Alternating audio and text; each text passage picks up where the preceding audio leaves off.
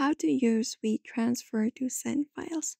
Hello guys, if you are wondering how, here's how you do it. So let's get started without any delay.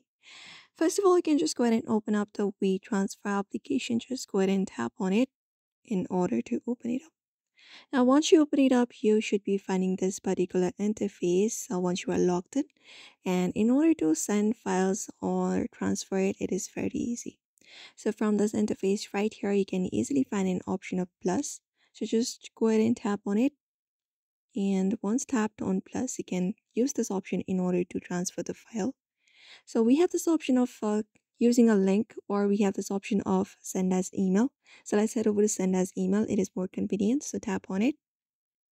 Now, all you gotta do is upload your files and enter up the email address of the recipient and title message and add a password if you prefer, and tap on transfer.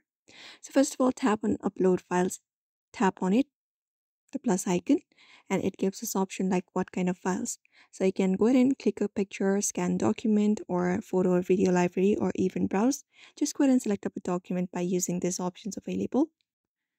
For example, I have used this file right here, selected this file right here. So you can just go ahead and enter up the recipient name once the file is added in this email section, tap on it, and type in the recipient name. So for example, just go ahead and type in the name and confirm it. And you can just go ahead and add up a title. You can add more than one email as well.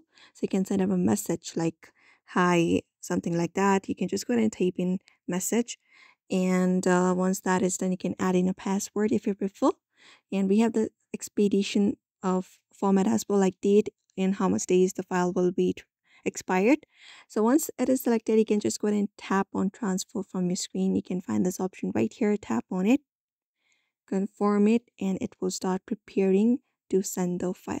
So you just need to wait for a while for the file to be uploaded, and it will finalize it and be uploaded to the particular email address that you're trying to send.